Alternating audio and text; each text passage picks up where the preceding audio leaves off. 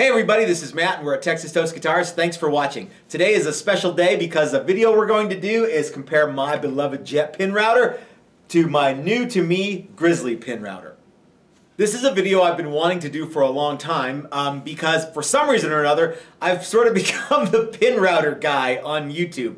I don't know, I might not be the pin router guy. I'm certainly not the only person who uses pin routers, but I get a lot of questions about pin routers from YouTube and from on the website, so I thought this would be a great video to do. So let's dive right in. I want to talk first about my beloved Jet pin router.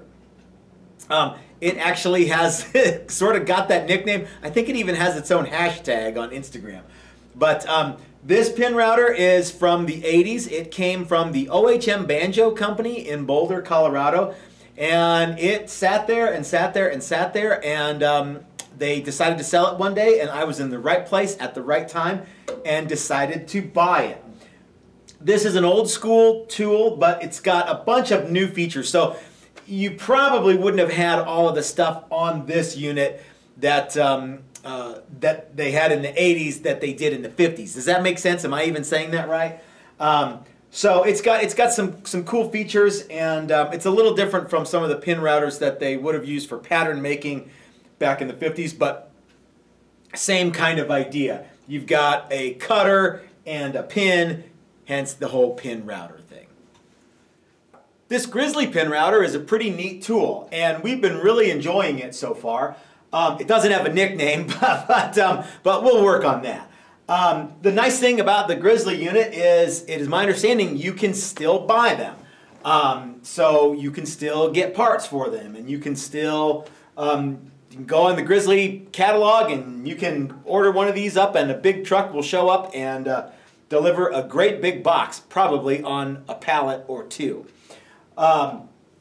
This machine is a little bit different from my, my Jet unit. But the concept is the same. It's got a cutter, and it's got a pin, and it's a pin router.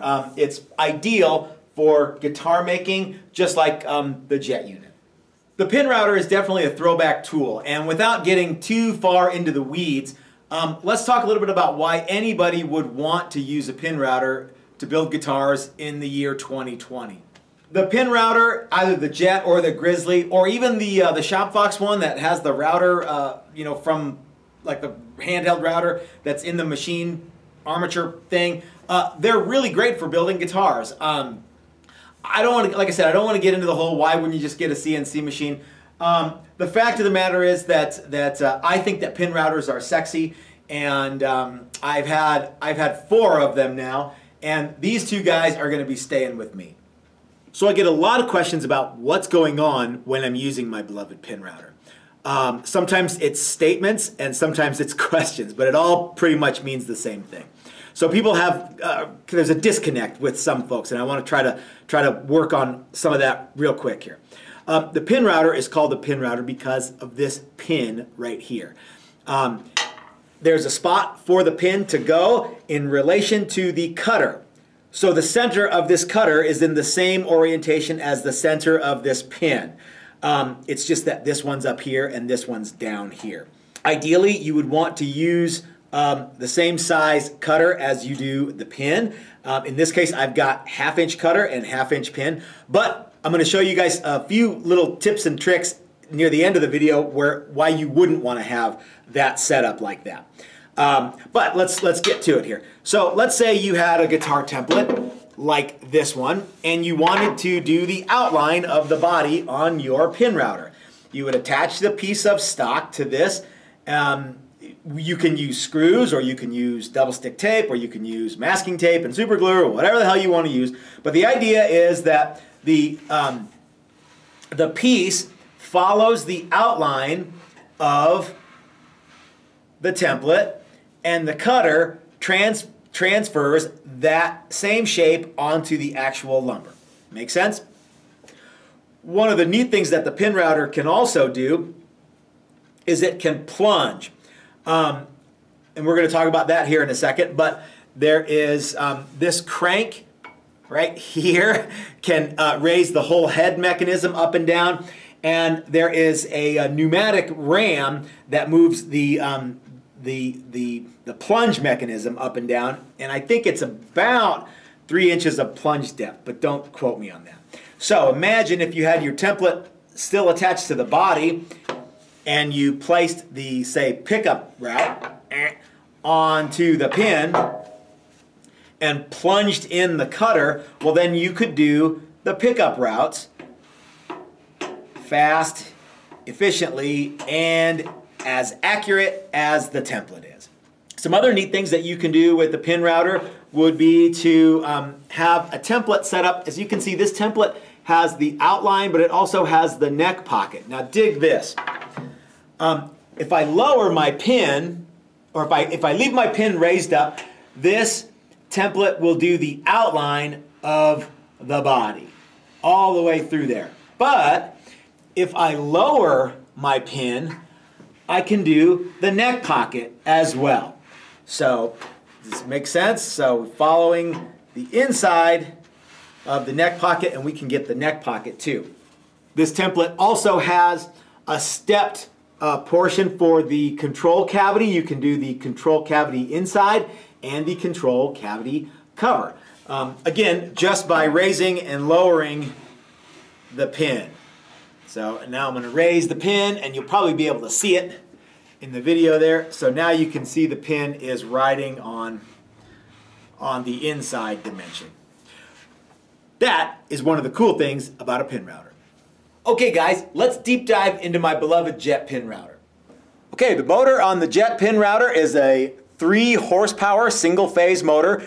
These are available in 3-phase or single phase. I don't want to get into the whole which is better. 3-phase is certainly more efficient delivery system, but not everybody has access to 3-phase power. So get whichever one works best for you. And don't send me any emails about why 3-phase is better. Let's see, we talked a little bit about this crank here. This has 4 inches of up and down, and as you can see, this raises this whole head assembly. So you can raise and lower the this assembly in relation to the table with this crank here. Okay, on the inside of my very dirty, beloved pin router, you can see the belt assembly and the ram assembly. Back there, you can't really see it. It's a great big wheel. Hold on, let me get my flashlight. Let me see if I don't blind everybody here. See that great big wheel back there? Yeah, that big thing. When the motor is turning, that is turning. And when that is turning, the belt is turning. And when the belt is turning, the bit is turning. I'm going to show you guys that here in just a second. So this is the pneumatic ram assembly. It has travel from here to here at the maximum. It can be abbreviated with these little guys here. So on the side, you can see this is just a way to have the pin router go a little deeper or a little not as deep. Now it is set on 1, and as you can see, this is a very tall. It's just a hex bolt. And if we move it to the 6 position, it is lower than that, and it steps down. That's pretty handy. So what we use that for is like we'll set the depth, and then we'll go 1, 2, 3, 4, 5, 6, and by the time we get to 6, we've got ours set up to be about 5/8 of a cut, which is absolutely perfect for stuff like fender neck pockets and fender pickup pockets. On this side, we have a little oiler here, and we have a brake. The brake, I'm going to, again, I don't know if you guys can see because it's so dark in there, and if I shine my flashlight in there, it will blind you. But let's try it. So there you can see what the brake looks like in the out position, and now you can see what it looks like in the in position, and what it does is it stops this guy from going down. That is particularly handy when you're not using the ram. I always like to say to engage this brake. It's now out. So engage this lock, brake. It's not really a brake, it's a lock. Engage this lock if you're not using the ram, and that will save you some headache and some hassle. Okay, the jet pin router is a really rugged, it's all steel construction except for the extensions on the table. Those are made of aluminum. Let me get my light going here. That is the mechanism that raises and lowers the pin as well as adjusts the center of the pin. As you can see here, the table can be rotated or put at an angle to the pin. I've never actually done that, but I'm sure it could be useful in some pattern cutting applications. This foot switch here operates the RAM, and let's just go ahead and see what that looks like now. The jet unit has a stop button and a start button. You'll notice that when I press the start button, nothing happens. That is because the stop button has a lock on it. So you can click that out, push it all the way in and have it stay, click it out, and you're ready to go. So let's get it going. All right, as you can see, the router is now turning. I'm going to operate the foot switch, and the RAM will come down just like that. And when I operate the foot switch again, it goes back up. So you can see where that would be super, super handy for plunge work. Inside, we've got the belt is spinning. To show you what that looks like when the RAM works again. The whole assembly moves in that bushing there. And watch how the belt, see back there, there's the motor. You see how the belt actually moves with the motor.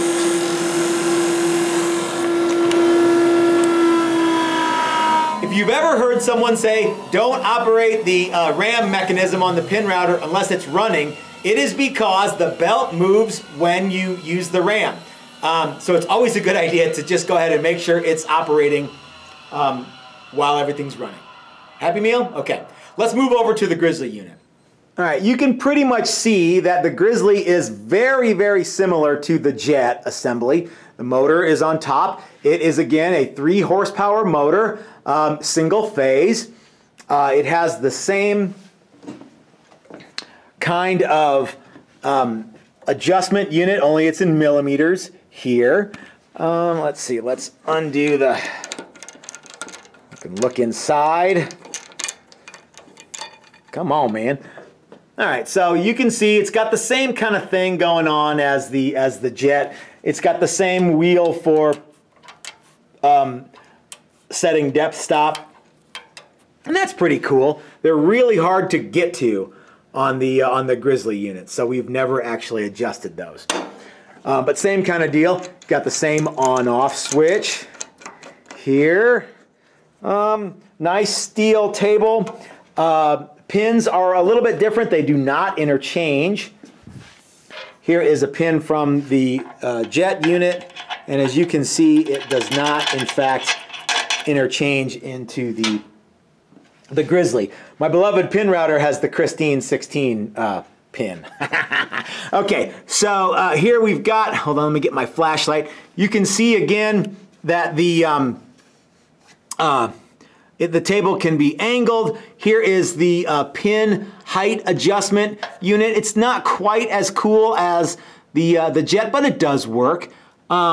If you need to move the center of the pin, you have to adjust the whole shoot and match here. So it's a little more tricky to do. Again, we've got nice, this is, you know, wrought iron and steel. It's a good unit, and actually it's really pretty nice. Right now I've got my binding cutter bit in that. There's a few things that the Grizzly unit has that the Jet doesn't have. Of course, there's the pneumatic system there. It's located on the back of the Grizzly inside the assembly there. Here it is mounted on the outside. The Grizzly has this lock mechanism. You can lock it. Let's see. Again, it's got the crank for for moving the whole assembly. Although it does work backwards from the Jet, so you have to kind of convince yourself that you're using it. It does have this cool air thingy which is pretty nice. I suppose you could mount one of those onto an older pin router. Let's go ahead and fire it up. So the locking or the off button lock system is not on the Grizzly, and that's cool. But let's go ahead and fire this dude up. Hold on, I want to raise up the I want to make sure that I raise up this guy before I turn it on, because I don't know how deep this is going to go. I don't know who used it last, and what I would hate to have happen is this guy come crashing into the table. I doubt it's going to happen, but you know, it takes a few extra seconds just to make sure. So let's turn her on. As you can hear, it's a little louder than the Jet, and that's because it works at 20,000 RPM versus 10,000 for the Jet.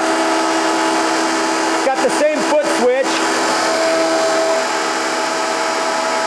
and that's pretty much it.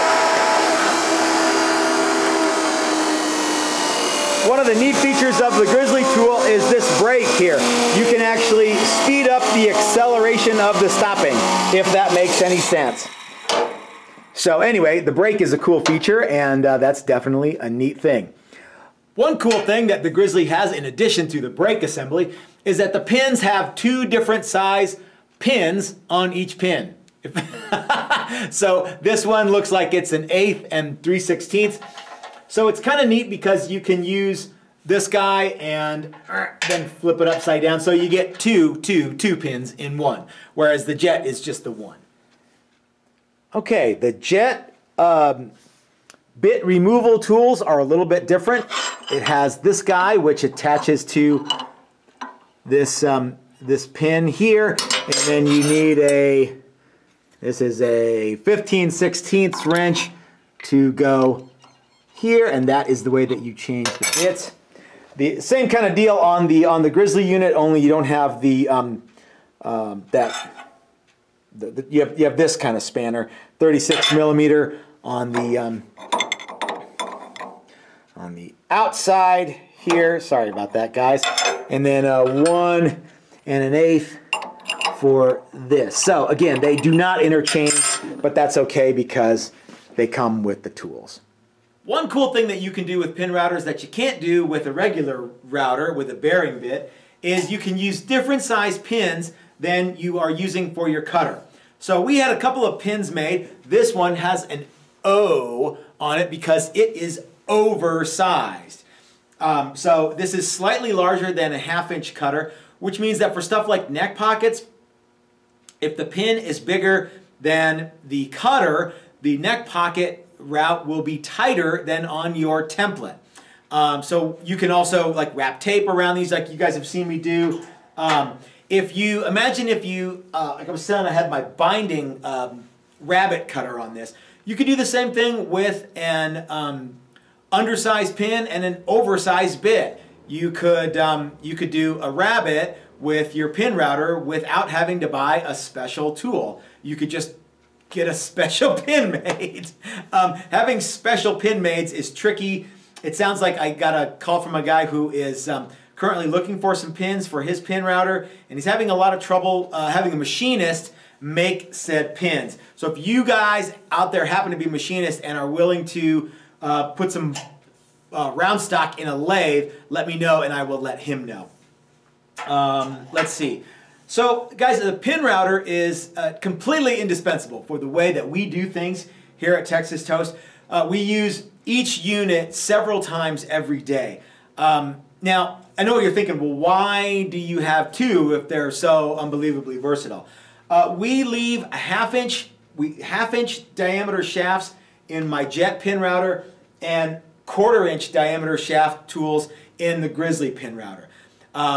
Or we can set up to do, you know, a run of, so when we're doing, like, say, for example, base necks, if I'm cutting truss rod slots, I need a 1/4 inch pin and a 1/4 inch bit for the truss rod, and then I need an 1/8 inch pin and an 1/8 inch bit for the steel or carbon fiber inserts that go in that. So they're all on the same template, so I go from one machine to the next, and it just saves time. I don't have to slow down to do that. So you can imagine, if I could have 3 pin routers, I absolutely would, although I have no idea what I would do with the 3rd one right now. Although if I had one, I'm sure I would figure it out. The same theory works with stuff like drill presses, router tables, any tool that takes a little bit of time to set up and gets swapped out a lot. Obviously, you wouldn't need to have a bunch of bandsaws with different bandsaw blades, but it would certainly be a cool thing. And I don't want to discourage anybody from buying tools. So which pin router would I buy? Well, I tell you what, if you can find a good deal on a Jet unit, I would absolutely snap it up. We've had this unit a little bit longer, and it's a slightly more refined tool. It does exactly the same thing as the Grizzly, but yeah, it's a little smoother operation, and I like it better. But that could be because I've had it for so much longer. Having said that, the Grizzly unit ain't no slouch either. Now, it's not quite as refined, it's not quite as subtle, you know, but it is available, and that's a really cool thing. So if you're wanting to get into a pin router and you really want to wait until you find a Jet or some other unit, feel free. But if you want to just get one, I've had no issues at all with this Grizzly unit. One of the cool things about it, it's got this brake and parts are available. So the Grizzly unit is definitely a good tool, and I can recommend it. If you can't decide between the Jet and the Grizzly, do what I did. Get them both. So guys, pin routers are one of my very favoriteest things to use in the shop. I think they're really sexy, I think they're really dangerous, and I think they're really cool. So if you've ever thought about getting a pin router and you've been, you know, kind of at a loss for information about what a pin router does or how to, you know, swap out airlines on a pin router, that's not a whole lot of that stuff around anymore. And a bunch of the guys who used pin routers back in the day and who maintain them are either they're not talking, or they're crusty old farts, or they're dead. So having a pin router and learning how to use it was certainly 2 very different things. Sort of like the owning a piano and being a pianist.